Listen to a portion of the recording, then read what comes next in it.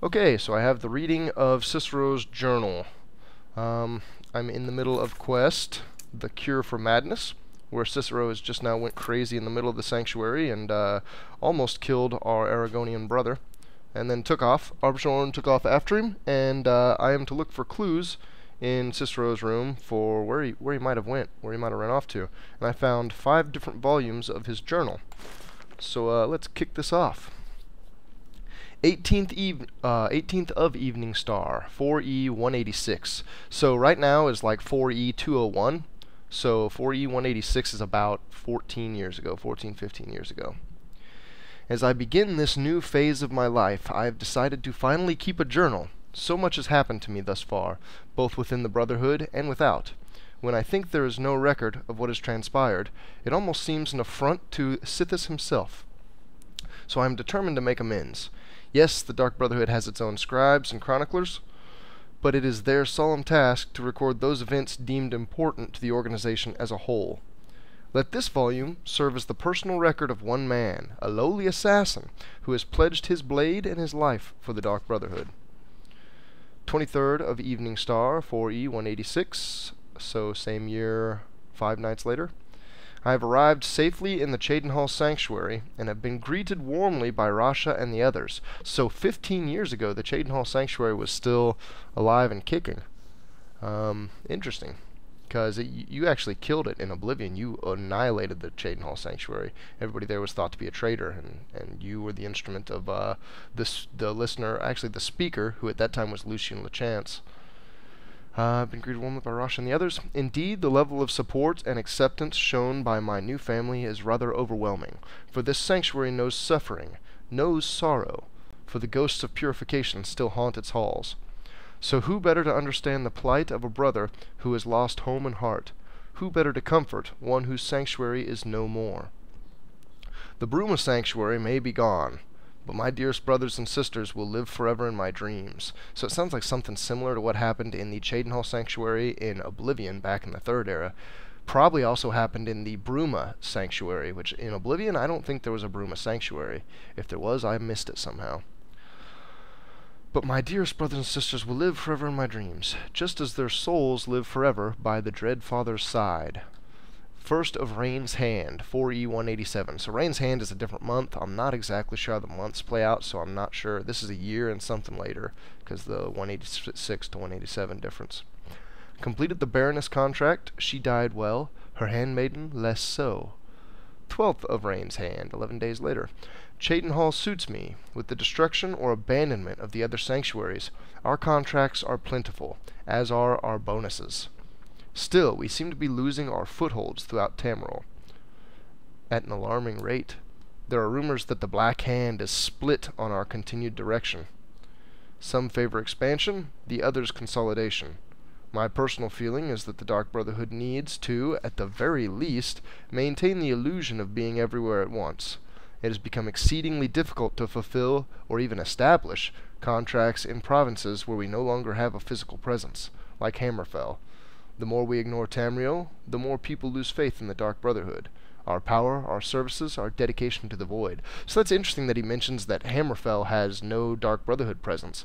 That may allude to, if they ever do an iteration of the Elder Scrolls in Hammerfell, it may allude to an absence of the Dark Brotherhood, or maybe they'll do some really cool quest chain where you get to bring the Dark Brotherhood there. That'd be pretty cool. 27th of Rain's Hand, 4E 187. The Listener, Alessani Dupree. The listener, Alessani Dupree, has been visiting with us for several days, down from her private residence in Broville. She and Rasha have been discussing the possibility of reopening the Shadowscale training facility of Archon in Black Marsh, but ultimately decided we lacked the resources to follow through with the plan. Is that the same day, 27th of Rainhand? The exact same day he makes another entry, again dating it. That's kind of strange. Completed the arena contract. I ultimately decided to pose as a star-struck fan, and immediately got into the Grand Champion's good graces. While escorting the arrogant fool through the great forest, I slashed his throat and left the corpse for the bears. So that concludes the first volume of Cicero's journal. Let us move on to volume 2. 7th of Sun's Height, 4E 188. So again, it's jumped about a year. Wayrest is lost. The city fell to Corsairs, and it's just a matter of time before the sanctuary is breached. May the Night Mother watch over her children in their hour of need. 5th of last seed, same year. We received word today. The Wayrest sanctuary was raided and destroyed by the Corsairs. There were no survivors. There are now only 3 active Dark Brotherhood strongholds remaining. The Cheydinhal Sanctuary, here in the Imperial Province, a remote sanctuary located in a forest in Skyrim, that's the sanctuary I'm standing in right now, and the Corinth Sanctuary of Elsewhere. Elsewhere, I want to say, is home to the High Elves, although that might be the Bosmer, that might be the Wood Elf. That's really bad that I'm a Wood Elf and I don't perfectly know. I know it's one of those two. The Black Hand has ordered the Corinth Sanctuary closed and its members integrated into our own ranks here in Cheydinhal. I will embrace those new family members as warmly as I was when I first made my home here. Okay, so as warmly as he was greeted. That kind of sounded weird for a second. 27th of Hearthfire. The situation in Breville grows more dire. The city has erupted in violence due to a war of control being waged by Cyrodiil's 2 largest skooma traffickers. The listener, Alyssane Dupree, has been forced to employ sellswords to protect her own residence. 1st of Sun's Dusk. Things in Breville have come to a head. The statue of the lucky old lady has been destroyed, and Alyssane Dupree has left her residence to guard the crypt of the Night Mother, hidden below the remains of the statue. If the crypt is discovered, Alyssane Dupree will, of course, protect the remains of the unholy matron until her dying breath. Rasha is sending Garnag and Andronica to aid in the crypt's defense. I begged to accompany them, but Rasha wouldn't have it. He says my place is here, defending this sanctuary, and I must of course respect that decision. 12th of Sun's Dusk. Botched my contract and forfeited the bonus. The silk merchant was already cold, and I was halfway through the window when her daughter stepped into the room. I had little choice at that point. 21st of Sun's Dusk. Wow, that sounds messed up. It sounds like he was supposed to kill her silently without the daughter knowing, and instead probably killed both of them. So much has happened since my last entry. After Garnag and Andronica left for Bravo, we stopped receiving communications from the city. We feared the worst. This morning, those fears were confirmed when Garnag returned alone, transporting a most precious cargo, the great stone coffin of the Night Mother herself. The story Garnag told could curl the blood of even the most hardened of Sithis' servants. The crypt of the Night Mother, raided. Dearest sister Andronica, cut to pieces, and the listener herself, the most honored Alyssane Dupree, burned alive in a storm of mage fire. Garnag, though gravely injured, he will most certainly lose his right eye, managed to fend off the attackers and transport the Night Mother's coffin safely out of the city. I have no idea how he did that. That coffin is enormous. He has been on the road, making his way back here since that tragic night. That concludes Volume 2. Volume 3. 23rd of Sun's Dusk, 4E188. So this is actually the same year. Didn't jump a year this time. Now that things have settled down, the reality of our situation has finally come to bear. We are a Dark Brotherhood without a listener. With no listener, the Black Sacrament will go unheard.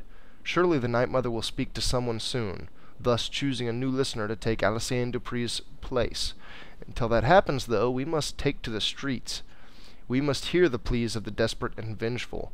The people of Tamriel must not know, must never know, that their prayers to the Night Mother are going unheeded. 24th of Morning Star, 4E189, so that time it did jump to the next year. It is a new year, and 2 months since the Night Mother first arrived here at the Cheydinhal Sanctuary, and still the unholy matron has not seen fit to speak to any one of us. And so Rasha has decided to revive an ancient Dark Brotherhood tradition, the appointing of a keeper, a guardian whose sole duty is the safeguarding of the Night Mother's remains. The remaining members of the Black Hand will make their decision tomorrow. 25th of Morning Star, same year. I have been chosen. By some incomprehensible twist of fate, the Black Hand has named me the Night Mother's keeper. In all honesty, I am both incredibly honored and deeply saddened. This means the end of my contracts. I'll be lucky to lift a blade again.